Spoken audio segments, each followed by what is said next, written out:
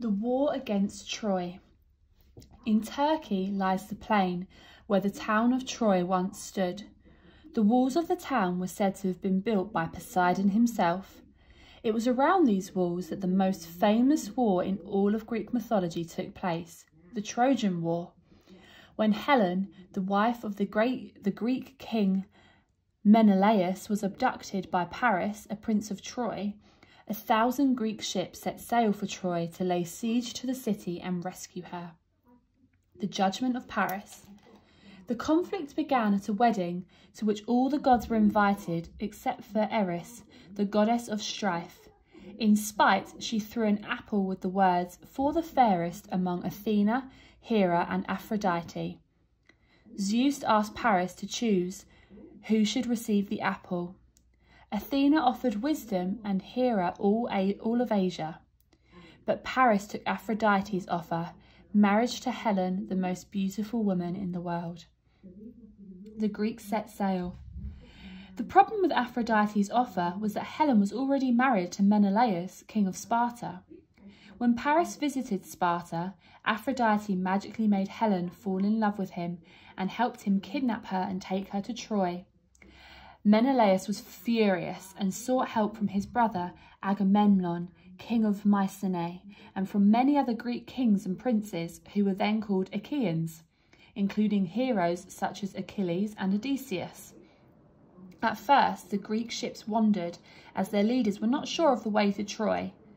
Then the ships were scattered by a storm and had to return to Greece. But eventually they regrouped and a massive fleet of 1,000 ships set sail towards Troy in order to rescue Helen. They laid siege to the city in a war that lasted 10 years, with both sides being helped or hindered by different Olympian gods, who each had their own reasons for joining in the struggle. Achilles. The Greek hero Achilles was nearly invincible because his mother had dipped him in the river Styx as a baby. In doing so, she had held him by his heel, which did not get wet and thus remained vulnerable. At one point during the Trojan War, Achilles refused to fight. The Greeks began to lose, and so his friend Patroclus donned Achilles' armour to give the Greeks the impression that their hero was fighting with them once more. The ruse worked, but Patroclus was slain. Angrily, Achilles fought and killed Hector, the mightiest champion of the Trojans and the brother of Paris. But Achilles himself was slain by an arrow shot by Paris that struck him in his vulnerable heel. The Trojan Horse. After the death of Achilles at the hands of Paris, the Greeks were unsure how to continue their war against the Trojans. For although they had won many battles against them on the wide plain in front of the city, they were unable to get into the city itself. And as long as the walls of Troy stood, they could not finish the war by actually rescuing Helen. But then the Greek hero Odysseus came up with a cunning plan to break the deadlock. Odysseus ordered the Greeks to build an enormous horse, a symbol of the god Poseidon, out of wood. Then he hid in the hollow belly of the horse with a number of other Greek heroes, while the main Greek fleet set sail, pretending that they had given up hope of winning the war and were returning home. In reality, the fleet merely sailed to the nearby island of Tenedos and waited out of sight.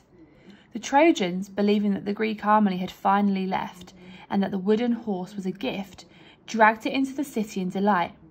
But that night, Odysseus and the Greek heroes crept down out of the wooden horse and opened the gates of Troy. The Greek fleet returned and the soldiers flooded into the city. The sleeping Trojans were completely taken by surprise. The Greeks had no trouble sacking and burning the city. Helen and Menelaus were reunited, Paris was killed, and the 10-year war was finally over. However, although the Greeks set out to return home at once, many of them, including Odysseus himself, faced difficult journeys and adventures that would, in some cases, last another 10 long years.